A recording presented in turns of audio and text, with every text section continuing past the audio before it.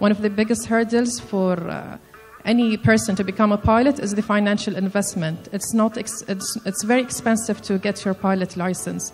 So by having scholarships for women, whether from airlines or from companies or from governments, that would help more women get into this job. And by doing so, then you'll create the cycle. You'll be having younger women looking at pilots and their job, and they would also be joining the industry. And by doing this, I believe would be able to increase the number of pilots and women pilots in our industry.